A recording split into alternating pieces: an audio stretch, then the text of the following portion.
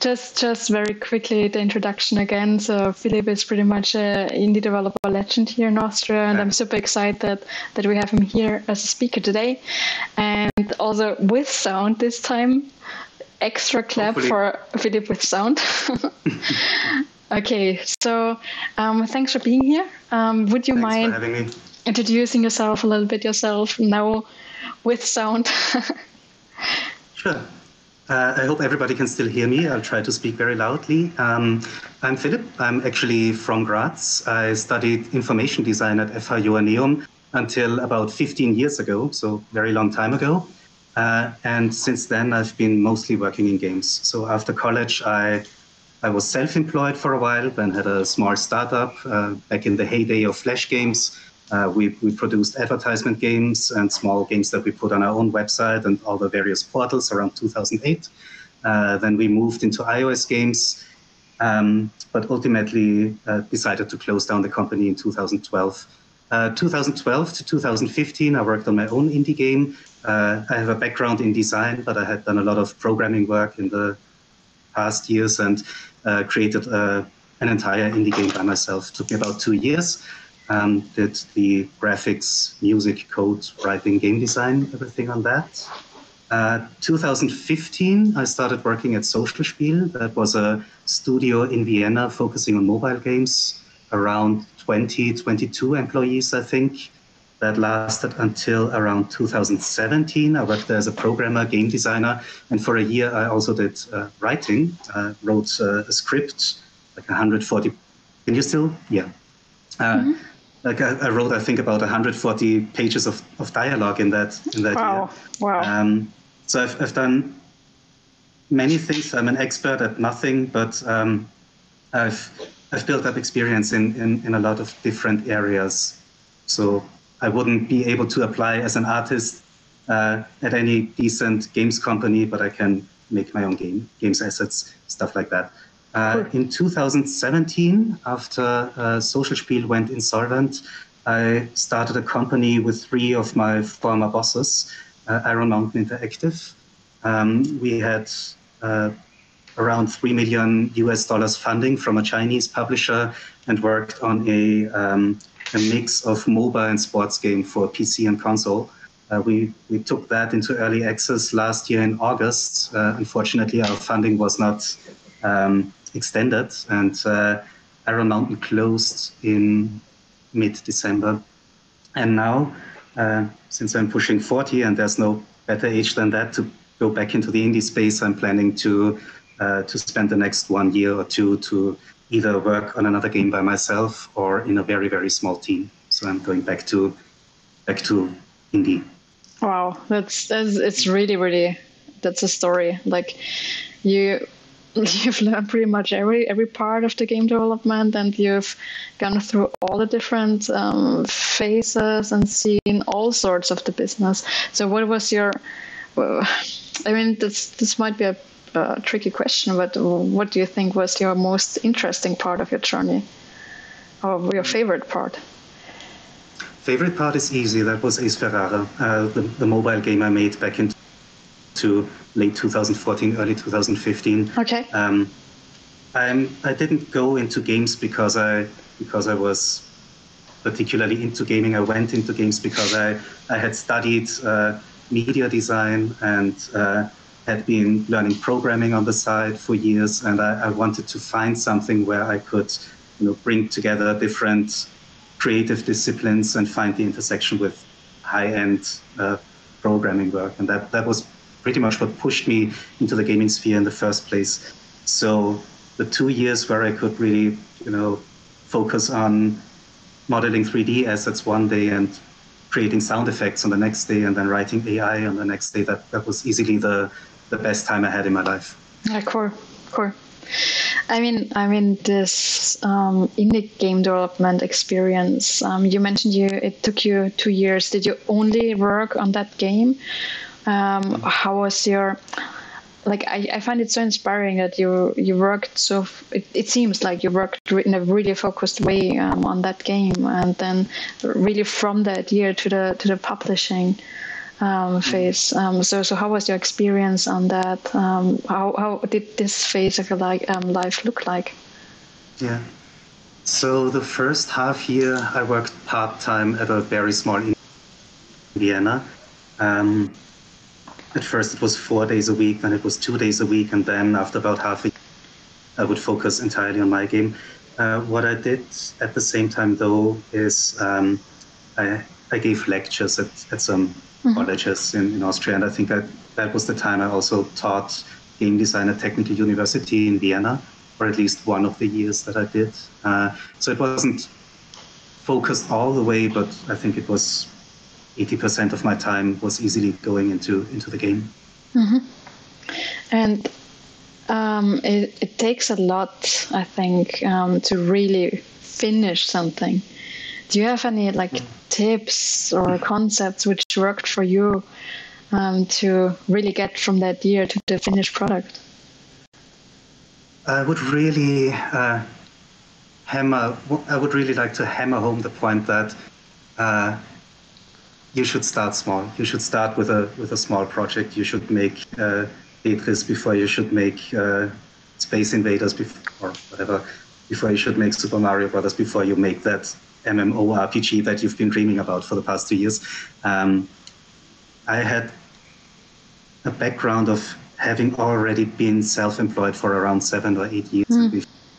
With my small startup, we did a lot of work for advertisement agencies and then also big media companies. Like we licensed the Flash games that we made to Disney or Viacom, which meant that we had finished around 30, 40 projects easily in a very small team where there was no way to get external help.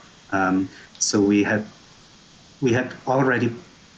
had already learned to be very self-reliant and smart about planning and know my limits and know what I can do and what I can't. And still, I got it pretty much wrong. I thought I would spend 1 year on my game, and it took me, 1.5 if you condense down the time, 2 if you count the time I spent working part-time as well.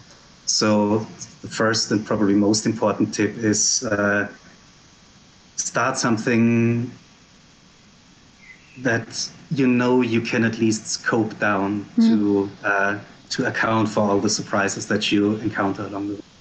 Oh, that's so true, yeah. Yeah, I mean yeah.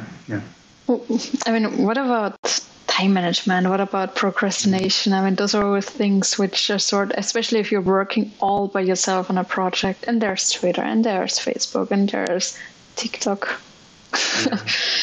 Yeah. So how did you face this issue of potential procrastination when working alone, all by yourself in such a project? That would have been the second suggestion after scoping it down. Start recording your hours very early. Start doing that while you're still at university. The idea is that if you track the hours that you work and go down to a granularity of, I don't know, coding this bigger task or that bigger task, or in my case, I had different sub-projects and tasks like graphics or sound design or stuff like that. If you record the hours you spend on tasks and projects and make a habit out of it, on the one hand, you'll get much better over time at estimating the time you're going to spend on a project and estimating all the things you don't think about when you start the project and make a big project plan. And on the other hand, and I think this ties into what you were saying, it also shows you just how much time every day you spend procrastinating, spend on Facebook or spend on Twitter. So if you there's websites out there for this where you can just start a timer and say, now I'm working on this, and once you're done you click stop. So there's very little friction, very little overhead to this. It costs you nothing. It's a good habit to get into, because if you have then spent 10 hours that day sitting at your desk and working on your thing, and you look at the hours you've actually worked and it's 6 or 7, that's kind of a wake-up call. It's sort of teaches you to spend your time a little more focused, I think. this is wonderful. This is also something which I find it's important too. So I use an app which is called Toggle.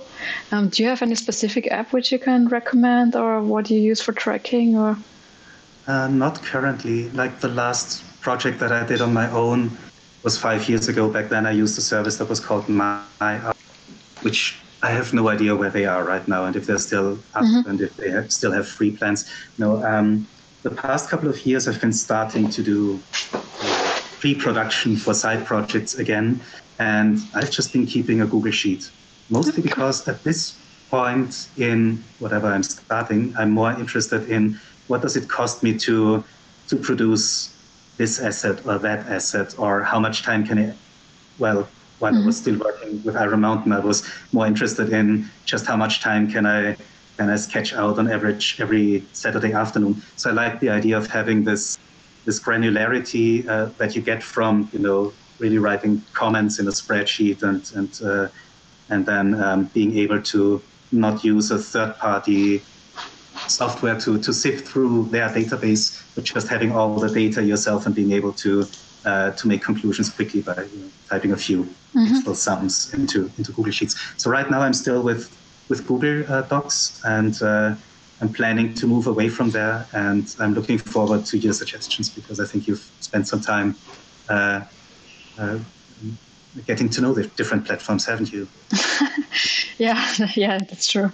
So if I would have tracked all the time where I tried to find tools to not procrastinate or so, it would be a lot of time. Yeah, but I used for a really long time, I used Toggle. Toggle really works nicely, and you can have it in the app and everything. But somehow, to be very honest, I don't know, I sort of always come back to a traditional paperback journal. I hate to say this. But for task management and also for time management, yeah, this is not the most fancy way, but actually it helps me writing down things sometimes. But again, Toggle worked nicely for me when I'm really working on specific projects. You mentioned one word which I find very, very important and interesting, and this is where I already want to go to next, which was habit.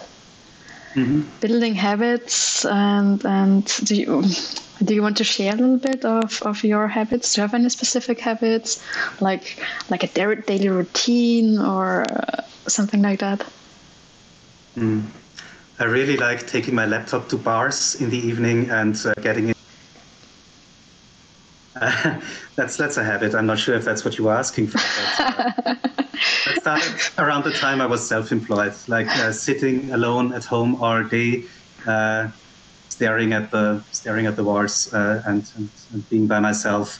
I noticed that I would start to get unproductive, and since then I've sort of made a habit out of working in cafes or bars every once in a while, and I really like the idea of splitting work into chunks that you can make meaningful progress on in an hour or two. So that's a very hipster-like habit to have, I suppose. But that's cool. Something that actually helps me be productive because I can squeeze in or squeeze out 2 more hours my working day.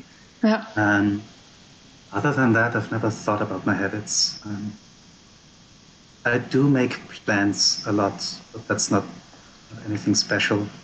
Like I like when I start the day and I know I have a lot of complex tasks going on, I like to really write down little items and assign time slots to them, just to make it a bit of a game to see how far off I am with my estimates. So it doesn't happen that often, but it happens frequently enough that I start the day by writing down, 10 to 10:30, work on this, 10:30 to 11, work on that, and plan ahead 5 or 6 hours, and then make a little game out of can I actually match that plan? And I barely ever can. But still makes it more fun and puts a little bit of pressure on me. That's good, yeah. Other than that, habits. I did make it. That's not really that special either, I suppose. But I do make a thing. If I'm eating alone, I usually watch either game development or game design or art talks or stuff like that. That's cool, yeah. I do that a lot, yeah. Okay, so what sources would you recommend for that? Like, where do you... GDC Awards. GDC Award, yeah. Mm-hmm. Yeah. I'm not super big on YouTube and YouTubers in general. I can probably not... Like, I don't have a favorite streamer or anything like that, or YouTube personality. And as soon as it gets into someone trying to be a YouTube personality, that is kind of off-putting to me, personally and frankly. But I think I've recently watched a lot of Game Maker's Toolkit, which is good, I think. Something else on the tip of my tongue. A second. I can't put my finger on it. No, the only thing I remember is that quite a few really good coders, particularly graphics coders, where I found videos where they describe their workflows, where you can watch them work, and I just have that stuff on while I'm eating. I can't remember the names of them. Look that up later if you're interested. Cool. Would love to. Yeah.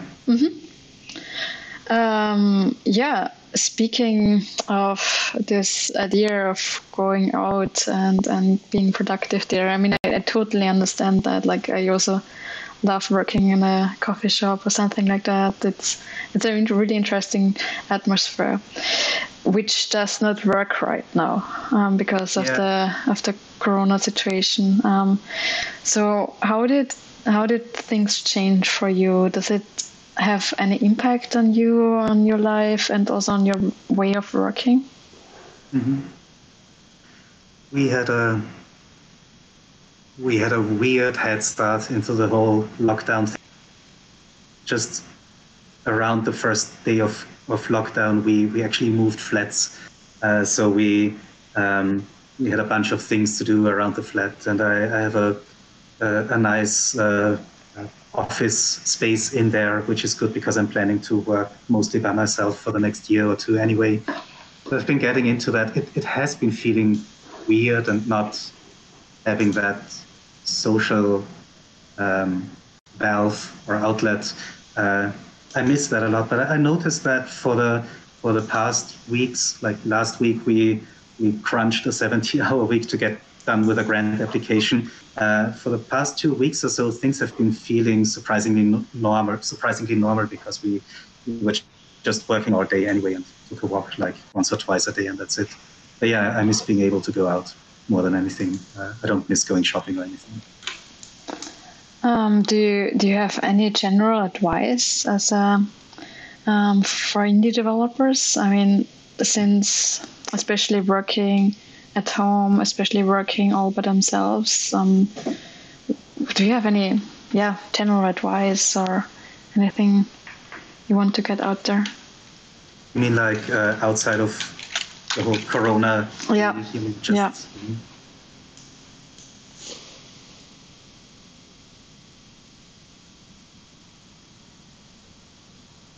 I think my most general advice is stuff that I've already given. We would need to get more specific. If I can think of something, I'll get back to it. Okay? Perfect.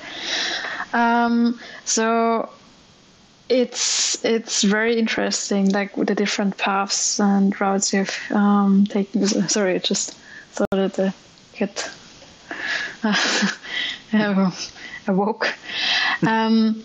So one very interesting path is obviously also founding a company with Iron Mountain Interactive. How was this journey for you? Are there any specific takeaways from there? And also, I mean, this must be a huge difference, like working all by yourself in your specific style on your project, and then all of a sudden working on such a huge project with an entire team as one of the co-founders. So what was like this journey for you? What were your takeaways? How did the processes change for you? Yeah. Between my own project and Iron Mountain, there was Social Spiel, which was to a large degree the same team. I think we employed. We had like 16 or 17 employees. Half of them had already been at Social Spiel, so it was sort of similar size, sort of similar team. The only thing that was different was that I was one of 4 co-founders. I was not that involved with the organizational stuff. My official title was creative director, though I spent easily 50% of my time coding. But we had a dedicated business developer and CEO who is really good at that sort of thing, and who comes from a startup world and is really into that part of the business. I have a friend in Silicon Valley who calls the kind of startup that I had founded back in 2008, where we were mostly interested in being able to keep working creatively. He used to call that a lifestyle business. I think that might be a common term. And I think the difference for someone like our CEO was that he comes at it more with the goal of building a business, maybe with an exit strategy, finding investment, all that stuff. It was fascinating for me to be able to learn a bit of the ropes there, but it's not. And I took part in all the high-level decisions, but it's not like I was the one actually negotiating, being in the room and negotiating the contracts. And I have to say, it's not the way I would approach a company of my own, in the sense that I would not want to be a full-time entrepreneur. I would want to be a creative person, a game developer first and foremost, and work business as part of the whole, not as a goal in itself. The goal is creating good games. Still, it was interesting to transition from sort of being the same level as all the employees, being treated differently. It felt like there was a power differential that I wasn't anticipating, in the sense that you couldn't have these friendly jabs at other co-workers anymore, like you would if you were all on the same level. It felt like okay, I see you. I had to watch what I would be joking about way more carefully, and I am a careful person about that. Don't get me wrong. It was just a surprise to me how much of a difference there was in knowing all kinds of stuff that you could not talk about or speculate with your fellow co-workers about. Yeah. You see what I mean? Like, yeah. Interesting. Being able to being in a position where you learn a little bit more about what's going on behind some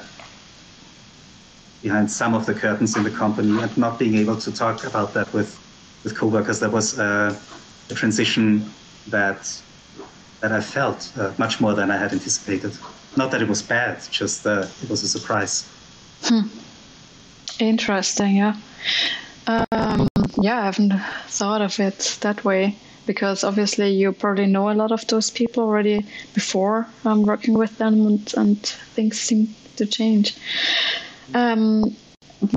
Coming from this routine that you worked all by yourself, and how was working with a big team? How were the processes? Any takeaways or recommendations from there? So I think you mentioned that you used Scrum as a team. Yeah, we did. Well, it's a modified version of Scrum. I just noticed Felix is asking what topics were those. Oh yeah, please. Yeah, everybody has their own opinion on the product that the company is making and its prospects, and everybody has their own idea of, how do I put that? If you're working on a project with a bigger team and you're an employee there, you might speculate with your co as to, have we heard anything back from the publisher on this or that yet, or what might the atmosphere be like with the publisher at that point, and how much money do we have left anyway? And we've been pretty transparent about most of those things, but still you can't engage in any sort of speculation, and you can't really you're not really invited to the water cooler area where that sort of stuff is discussed anymore. So it just feels like this invisible barrier, and yeah, it's mostly about finances, potential shops, or the potential future of the company or the product, stuff like that. Sorry, your question. No. I just saw. I missed a few questions in the chat. Let's quickly go there. Sorry, chat, for missing your questions. So there was one question. What are 3 games you despise the most? I cannot remember the context here, but... archiving this for posterity, I'm not sure if it's more in the street. No, I'm not going to go there. Sorry. Okay. And do you believe in the Balmer Peak? I don't actually know what that is. What is it? The Balmer Peak, let me quickly get the... I think this is where you have a specific, very, very specific amount of beer in your body. Like, I think it's 2.5 beer or something like that. Right. I'm just Googling the exact number. But you're actually supposed to be a perfect coder right after 2.3 beer or something like that. Sorry, I don't have the correct number with me. I remember I heard it before. I believe that people are different and react to beer differently and should drink responsibly. I don't think there's I don't think you can sustain that for a whole day.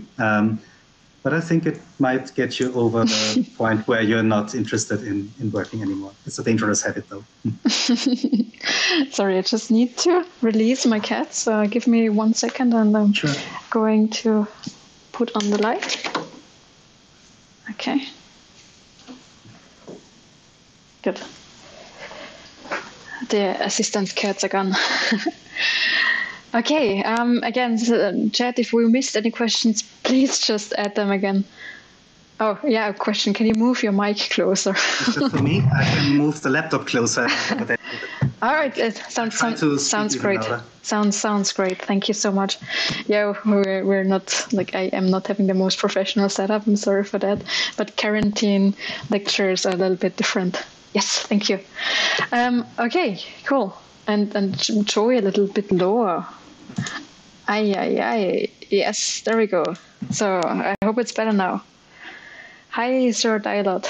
Okay, good.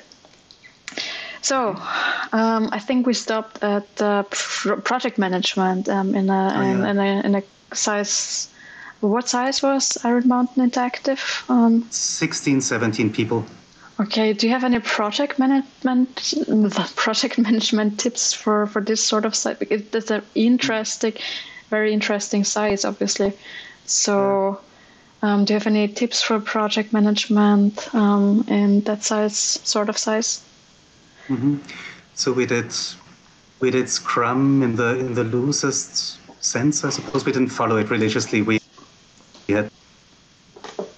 I think there's different philosophies about how to run a project and a games company, and particularly at that size, it also depends a lot on who's on your team. So I've worked with people who had been working with other Austrian game companies, and some of them have a much more, militaristic idea of, which is not a bad thing, of hierarchies and processes. With us, it was quite organic. We had the doctrine that feedback can come from anybody on the team, and feedback is not the same as a direction. So a direction comes from the art director or the creative director or the lead artist or whoever is, or the game director, whoever is the owner of a particular feature or aspect of the production. But feedback can come from anybody, from the person who was just hired for QA and then sat in on every character design meeting and gave their input, which was much appreciated, just as much as as a director can say, well, this is feedback, not a direction. Do with that what you like. I think this, for the most part, worked for us quite well because there was quite a lot of trust within the company, and people quickly learned. I think with 16 people you can do that. Quickly learned, not to overdo it, not to sit in an already long character concept or world building concept or whatever meeting and drag it out by saying everything that was going on in their heads at the time. I think it made the product better. And with our team, well, we were making a multiplayer game, 3 versus 3 players. So a lot of the time was spent on testing. And with a 6-player game, you need 6 people out of the team. So everybody was testing once a day. And that really made people not afraid to comment on all the recent changes, because everybody had spent a lot of time with everybody else on the team, because everybody was sitting in the playtest each other. So there was enough trust that you could, say if something, at least I hope and believe that's the case, say if something felt really, off or wrong or right about the last changes we had made to the product. Mm-hmm. So there wasn't a lot of documentation. There wasn't a lot of structured process other than doing monthly sprint planning and daily stand-up meetings. And our producer had time to, since we weren't a big team, had time to sit with everybody once every few days and just have an informal short talk about their progress, and that worked well for us, I would say. Mm-hmm. There is a question, I think a follow-up question on that. What do you feel is often overlooked in managing a small team by Pixel Prophecy?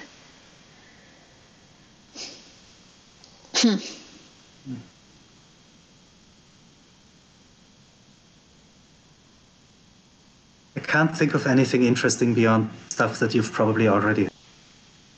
You can't throw more people at a problem to reduce its time, in the sense that you can't have a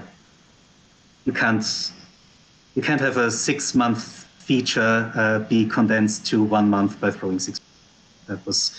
That's one thing, but something you've probably learned if you've produced games for a year. Yeah. I can't really think of anything else. I think honestly, and that's not my responsibility. I think we did a lot of things really right and well.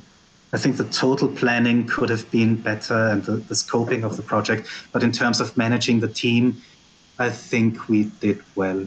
The only thing that I'm going to say that's negative in that regard is we did accrue quite a lot of technical debt, and I think it might be an easy trap to fall into when you manage a team, that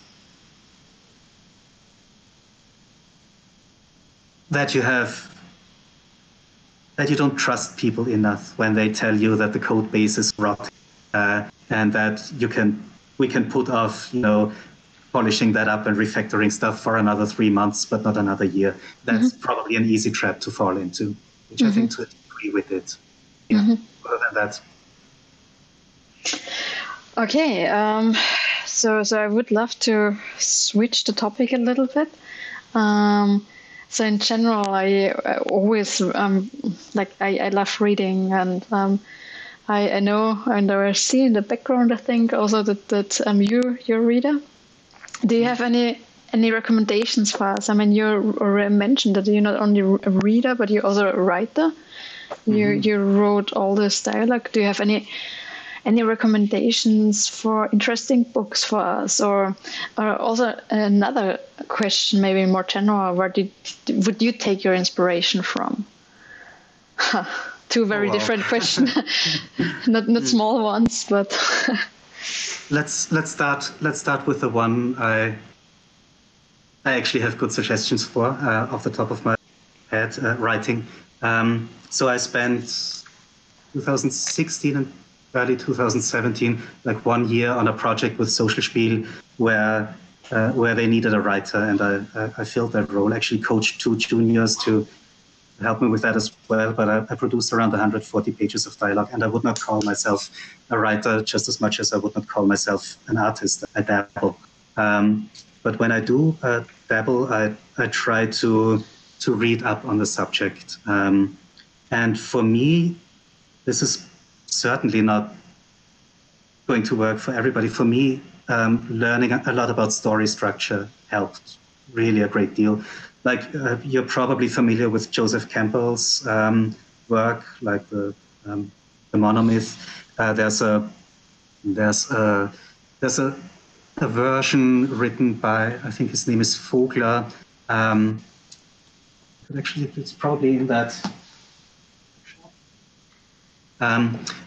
That's written more for screenplay writing. My mythologist. So getting that one is probably a little bit closer to what you can use. I myself am really into a version of the hero's journey that was developed by Dan Harmon, the guy who wrote Community and then Rick and Morty, which probably even more of you are going to be familiar with. He condensed the whole thing down into a series of MySpace blog posts back in the mid-aughts.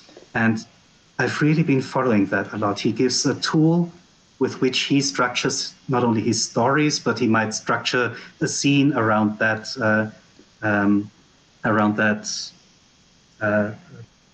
calls it a story circle.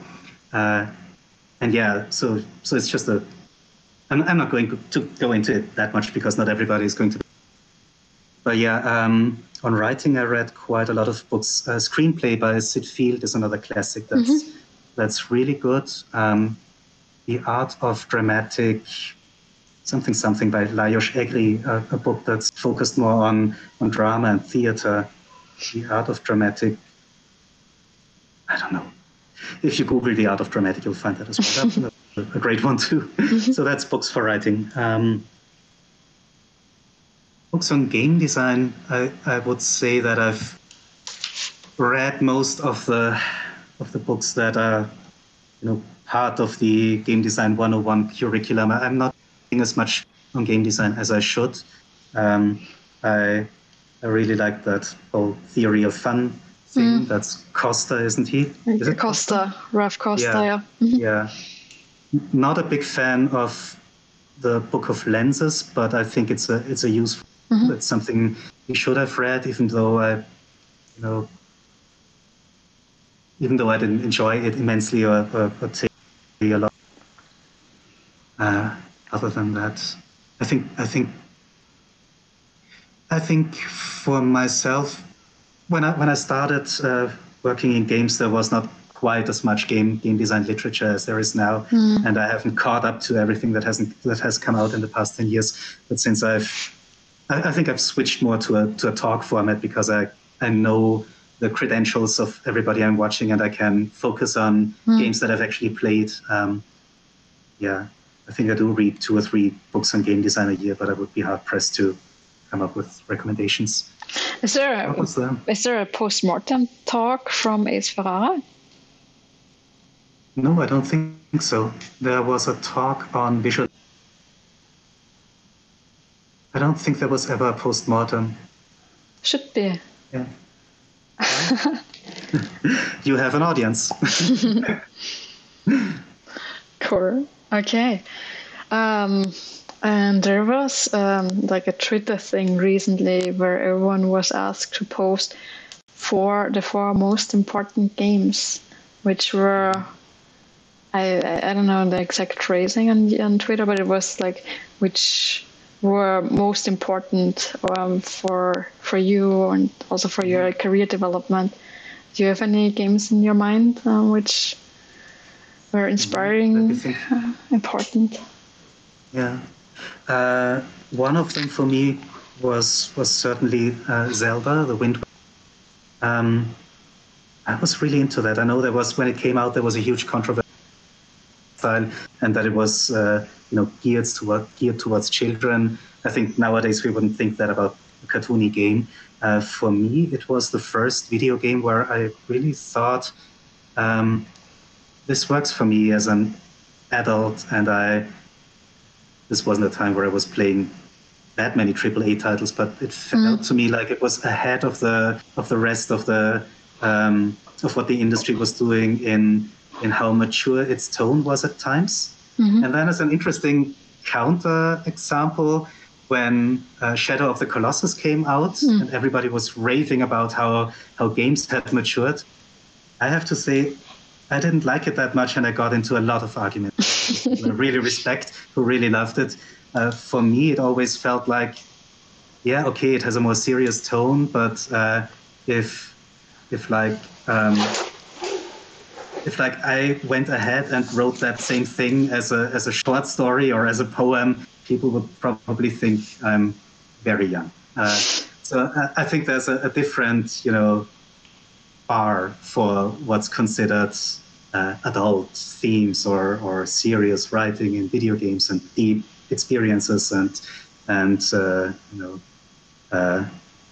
serious topics, all that stuff in video games on the one hand, and still exists to this day. Games have been growing up a lot, but there are quite a few. That's why I did not want to answer the games I despise a lot. There are quite a few games that I think have been lauded for how much they push the medium forward, and I played them and thought, yeah, but what if this was just a book? Would anybody be paying attention?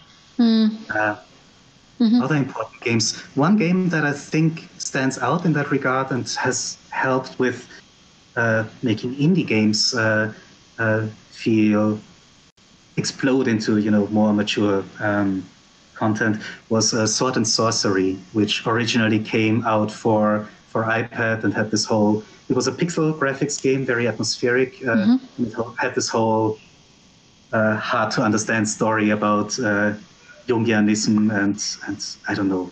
It's been a while, but it had a good vibe that you like a strange, very singular and odd vibe to it that you didn't know that I did not know from other games, and I think it was just vague enough that I thought it was really deep. What's mature about Swords and Sorcery? Huh.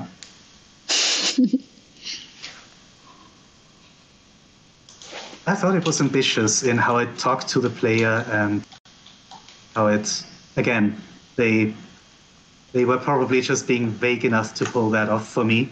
Oh, I'm commenting on something that someone asked in the chat, by the way, if you missed that. What's mature about Sword and Sorcery? Maybe we should argue about that in a private channel or some other time. I think it's something that stood out with me because it felt interestingly meta on the one hand, and it was neither overly angsty and edgy or anything, nor super sunny and arcadey.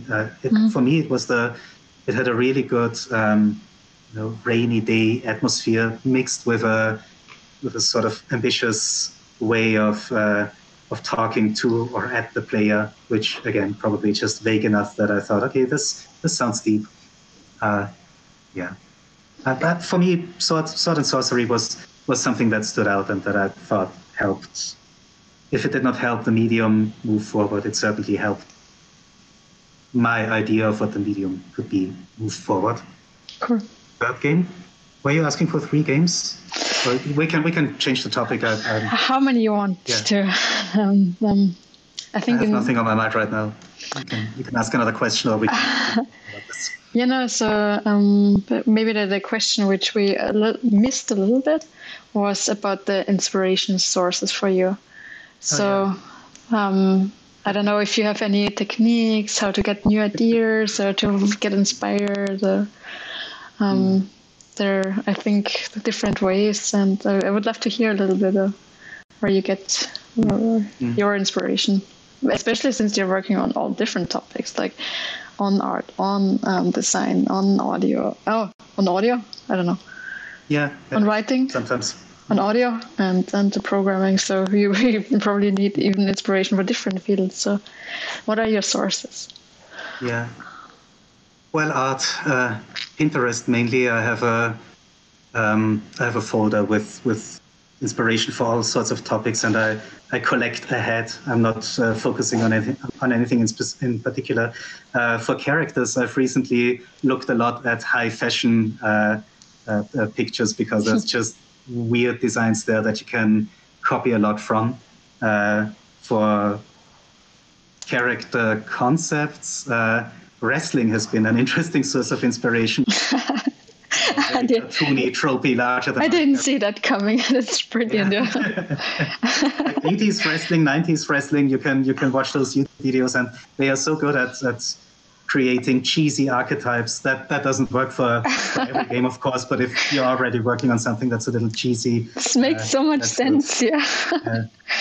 On the complete other end of the spectrum, the game concept that I thought I would be doing all through last year was very, pretentious and maybe a little bit sword and sorcery like in the sense that it was pretty pretentious. I actually read all of James Joyce's Finnegan's Wake to get a better to just how do I put that?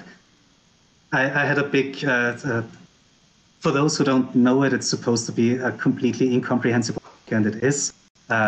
Joyce wrote Ulysses, Finnegan's Wake, Dubliners, and other famous novels, early part of last century.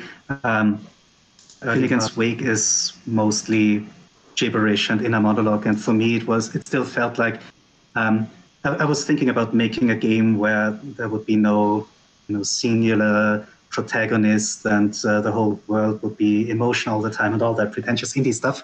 And it felt like this would be something that was close, and the way he would treat language might be something that I could draw from. And I actually sat there with a big notepad and took down notes all the time, and that was interesting. So I'm not afraid of going deep, but for the most part I don't have to. There's Pinterest and there's wrestling and Pinterest and wrestling. I really quote you on that. the magic of game design, Pinterest and wrestling. For Ace Ferrara. Ferrara was my project from 2012 to late 2014, right? And the idea was to mix the space combat simulation for mobile with 80s cartoons. So I watched a lot of Mask and Thundercats and Captain Future and all that stuff on the one hand, which some of your audience might not be familiar with anymore. These cartoons, a lot of that is getting remade now. So, and on the other hand, just classic cheesy sci-fi series like UFO by I think Gary Anderson, Thunderbirds Are Go, which is also a kids show, but it's puppeteered. And then Lost in Space. I don't know what all they are called. So if I try to hone in on a is that the right word? If I focus on a specific game, I usually adapt what materials I'm looking for the game and what media I'm looking for. So I think that's probably what you can draw from all this. It's wrestling, it's James Joyce, it's children's cartoons, and it's whatever. Thanks. Cool. Thanks so much for sharing that. That's fantastic. So since we're already talking about inspirations, is there anything you want to talk about your new projects after Iron Mountain Interactive? What is your new path? What is anything you want to share with us? It's too early for that, not because I'm trying to keep it as it's still to be determined if I can get any sort of finance.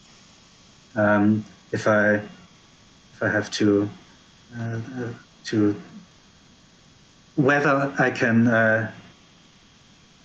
It's still to be determined if I need to get external funding, can get external funding, or if I have to dig into or if I have to dig into my own savings. So it's also still to be determined whether I can spend a year or two or three on that. and whether I have to do it alone or with other people. So there's different concepts floating around. There's one that I quite like, but that's too early to talk about, and the others, to be fair, are still very vague. I've been experimenting a lot with different rendering styles. I've been prototyping different game mechanics, and I've been creating assets and tracking my time just to get an idea of what can I even do in 6 months or 8 months or 12 months or 16 months. And I'm fine with not casting anything in stone just yet. I've made a big slide deck with analysis of what am I good at, what am I bad at, what am I experienced, what am I with, what is easy to do, what is hard and elaborate to do, like writing a lot of story takes a lot of time. I think decent, not there, but there. And I've tried to, close in on different kinds of projects from that side. Like, what can I do in 12 months? What can I do in 20 months? What can I actually try and make that plays to my strengths rather than, This is super interesting. Would you mind telling us a little bit more about that? Like, so all your skills and so what is in this table or in this list? This sounds super exciting. So, for instance, I would say that I'm quite experienced with AI, at least in an written for our multiplayer MOBA game Steel Circus. I've written AI for Ace Ferrara, and it was decent enough. Like Space Combat AI, Team Sports AI. I've written AI for a ton of smaller Flash games. If it's not AAA, I can do it well, I think, and I can do it fast. I'm good at graphics programming. I'm good at generally finding intersections between art and technology.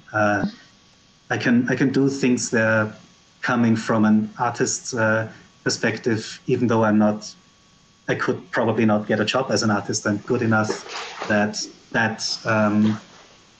makes me a better rendering engineer. And I think I'm good at visual effects and stuff like that. That also gives me a leg up with procedural design, procedural content, specifically procedural game assets, I think. So that's a strength of mine.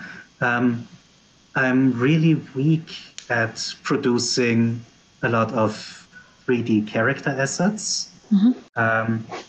I am really strong at doing things like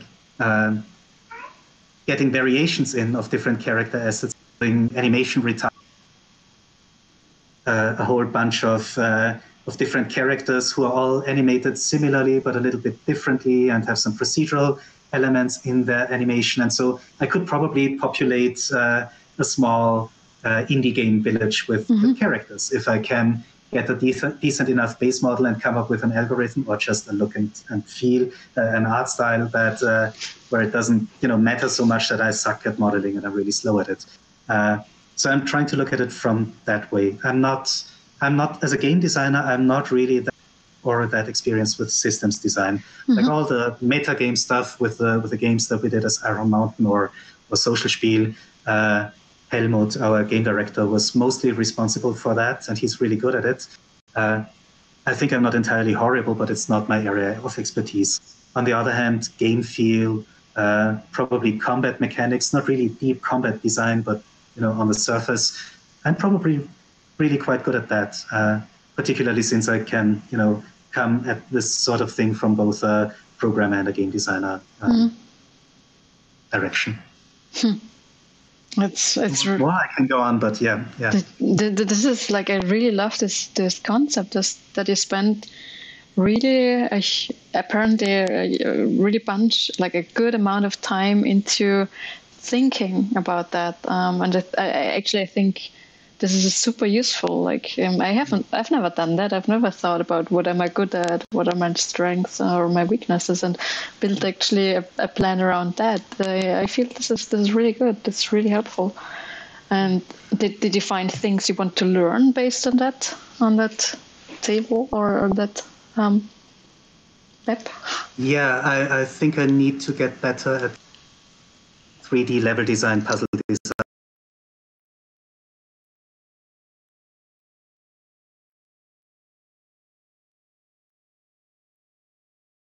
I'm keeping it vague because within that very broad scope, it can become pretty much anything at this point. Someone says my audio is gone. Can you still hear me? It's back. I'm back. Okay. I lost my train of thought. Am I learning something? Yeah. So again, I suck at producing 3D assets, and I've never personally done, really 3D level design, not even a lot of blockouts or something beyond a game jam or two, maybe. So that's something I really want to get into. I've never modded games, and that's not the way I'm going to look at it, but that's accounting for how inexperienced I am at that part. I need to brush up on that. Cool. Yeah. At the start of our talk or session, you asked for general advice. Now I might have some. No, that's. I'm making all these analysis and plans because I'm 40 now. I'm going to spend a year or two depleting my savings account, but guaranteed to get you any sort of revenue and get you your investment back. So I'm doing this for myself. The last time I did this was 2012 to 14. So I was 32, 34, I'm 40 now. I'm not going to do this again when I'm 50 and have to think about my pension fund. So I really need to go at this sort of thing with a lot of respect and awe. And I think I think the best way to motivate yourself, if you work on an indie game that is not, funded by someone else, is to think of what a huge privilege it is that you can afford to do that. And I'm not going to be in a position a lot of times anymore to be able to afford to do this. Yeah. So I'm paying for the privilege. And that's, I think, even if you're very young, even if you're just out of university or college, there are all these opportunity costs associated with, trying to make a game. You could spend those 6 months earning money. I think thinking about how it's not very often that you get the chance to do something like and thinking about that it's not the brightest idea in the world if you want to see to start an indie game in 2020, at least if you're not already established. I think coming at it from this direction can give you a lot of to not sit down and call it a day early. Just keep working on it. This is pretty. This is really, really good advice. Those are really wise words. Thank you for that. Cheers. Maybe like one thing which we did not cover yet, if you still have a little bit of time for us. Sure. So this is one of the last things I actually have on my list of need to know things. What tools do you usually work with? Like, can be everything. Can be apps you're using. Can be the game engine you're using. Can be the tools which you use for creating your game design, for writing, or whatever you want to share with us. Yeah, you said writing last. I'm going to start with. Back in the Ferrara days, I actually used screenwriting. These days, I just use Google Docs. Same for any kind of project management software. I don't use anything more specific than that, at least not currently. Game engine, well, Unity, 3D modeling, Blender. And I'm really happy with the recent progress that Blender has made. Super awesome. I've dabbled in Substance Painter, which I don't feel like I really need anymore. Blender has improved so much, even though it's not, on par. There's as far as the feature set is concerned, Blender has other things going for it. Like you don't have to push the assets through some kind of pipeline to get from one software to the next. I love Substance Designer. I started working with that last year. So that's procedural texture generation, which is right up my alley. Well, other than that, the usual stuff: Photoshop, Illustrator, After Effects for animating trailers and stuff like that. For audio, it's mostly Reason and Ableton Live. Yeah, I think that's the list. Oh, that's a good list. That's a really, really cool list. Anything else you want to share with us? I mean, this was so many. I think really, really a lot of cool elements and so many tips which we can really learn of. And I was really inspired from your projects. Are there still any questions from the chat? Then feel free to place them now. And I would like, from my point of view, my pressing last question would be, if you would start over again, would you do anything in a different way? Or what advice would you give your past young Philipp self? Oh yeah, that's a good one. I think start networking early and do way more of it than really. When I started as a self-employed person around 2005 or something like that, and we founded the 2008. Flash games were, all the rage, and be able to put out a Flash game, and you would be able to get 2 million people to play that thing on your own website, which are huge numbers, and you would have all these portals that would email you and ask about a license, and we were thinking like, okay, that's good, that's a good gravy train. Not that we made a lot of money, but we did not have to do what we were bad at, which is business development, which is putting yourself out there, which is going to conferences, which is contacting people or building up skills in any of these areas. And I think it would have opened doors for us then that could have turned us into, a bigger, better company. And these days you certainly can't do without any of that. So I am not a particularly extroverted person, on the contrary, but I try to make it a thing, even still, to go to gamedev Graz and to go to gamedev meetups in Vienna and to go to other industry happenings, gatherings, and just try to be there and talk to people.